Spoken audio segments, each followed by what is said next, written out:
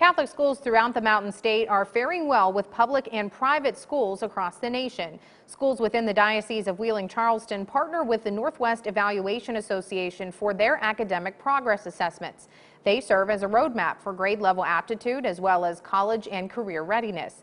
The assessments show that the diocese schools rank well above the national average in a number of categories. School officials say it's the work both inside and outside of the classroom that makes the difference. We go outside in communities and do a lot of community service projects. We do a lot of things with extracurricular beyond the sports. We have STEM programs.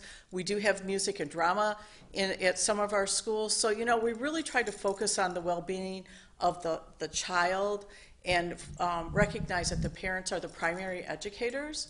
And so that's where we work in harmony with our communities.